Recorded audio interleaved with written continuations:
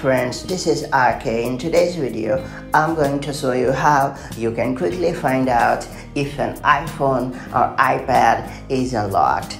Just in case you are trying to sell your device and you must have to verify whether your device is unlocked or not, this is a pretty quick way to quickly, tell others that your device is unlocked. It is worth noting that this tip works only in iOS 14 or iPadOS 14. Before getting started, make sure you have subscribed to our YouTube channel so that you won't miss any update from us. Now, to begin with steps, launch Settings app, then scroll down and tap on General.